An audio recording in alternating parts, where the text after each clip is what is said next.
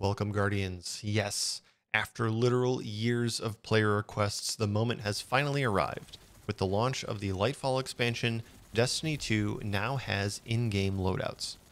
While there are certainly improvements to be made to the system, which we'll cover in a minute, in large part this is a massive positive step forward for the game and provides all players a great resource inside of the game to better manage weapons and gear as they move through the different maps and modes of Destiny.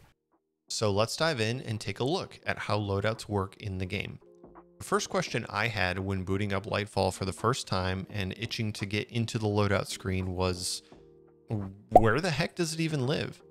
You can get to the loadout menu from your character screen, where you'll notice this little icon on the left side of your screen. On PC, you can hit the left arrow key. I'm not sure what the controller equivalent is, but you can also just click the icon as well on your preferred input device. This pulls open a simple overlay menu that shows you any existing saved loadouts you have, including the weapons, armor, and mods for both, along with a plus icon if you have any available slot to create another loadout. You may also notice some of the locked loadout slots. You can unlock these by completing one of the Guardian rank objectives for rank 7 under the Lost Sectors tab. If you complete this flawless solo and legendary Guardian rank objective, that will unlock the final 4 loadout slots for your character. So let's take a look at what our options are in the actual loadout screen. As we covered, you can see any of your existing loadouts, but you can also create new loadouts. So to create one, you first want to make sure that you have all the gear and mods and everything equipped that you want as a part of that loadout on your character. And then once you've confirmed that, you can head over here and hit the plus icon to save that as a loadout. And it will save immediately. So the one I have equipped here is this solar loadout for my hunter. And you can see that I get a brief preview here to show me exactly what is saved in that loadout. When you save one, you get the option to change the loadout name among a series of predetermined options. More on that later. You can also select from a list of icons and colors as well to help you organize or easily identify what loadout is for what purpose.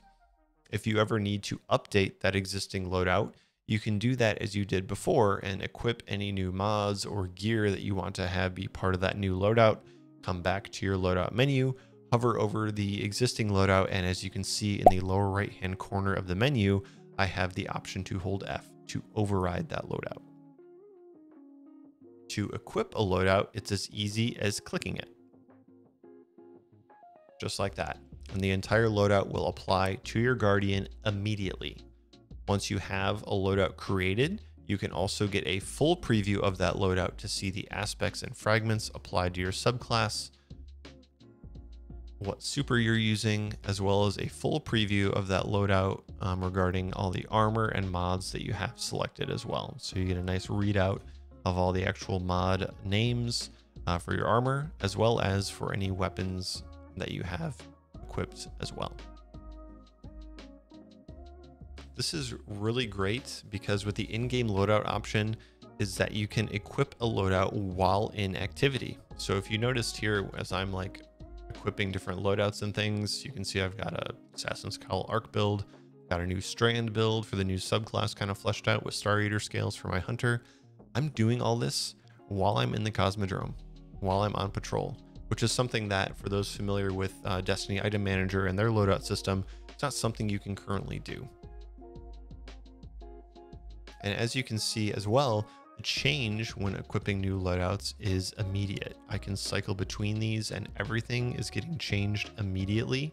Everything from the fashion to all the armor and mods that are set up in these loadouts, it's all happening instantaneously.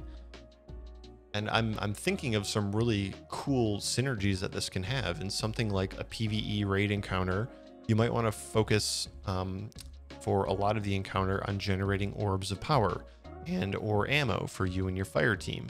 You could set up a loadout with all the necessary mods to do that, and then right before a DPS phase, swap to another loadout that utilizes weapon surges and other damage buffing mods, and then swap back again for the next round.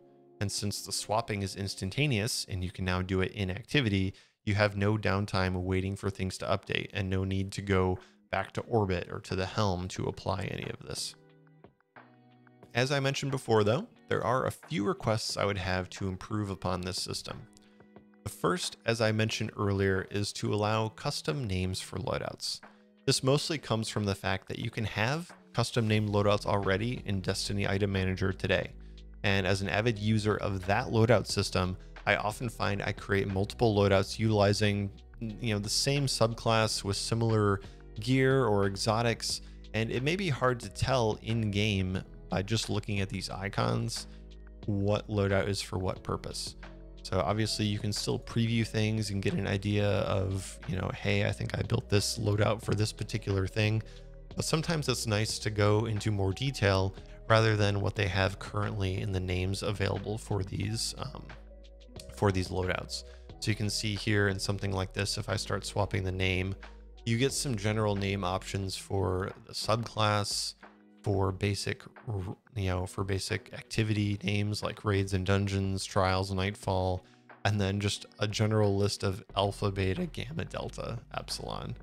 So, they tried to cover some of their bases here to just help users identify what loadout is for what. But sometimes you want some more detail other than what is currently provided today. The second request I would have is the ability to actually delete a loadout.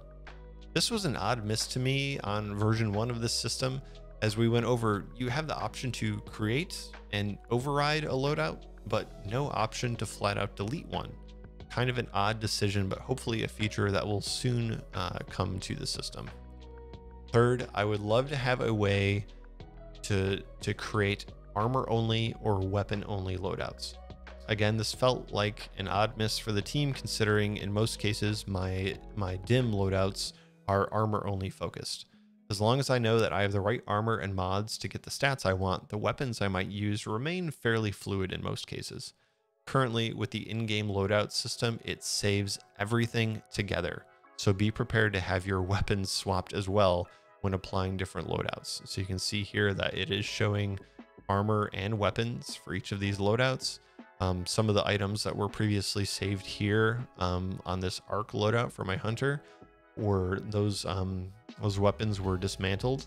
So right now that's kind of a workaround for getting to an armor only loadout.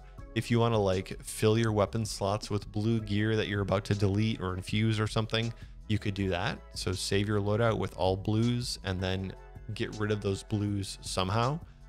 And then that way you're essentially left with that item cannot be found screen where it's not going to apply anything for that slot. So that's currently kind of the workaround, but hopefully Bungie will just, develop a way to make that part of the system itself.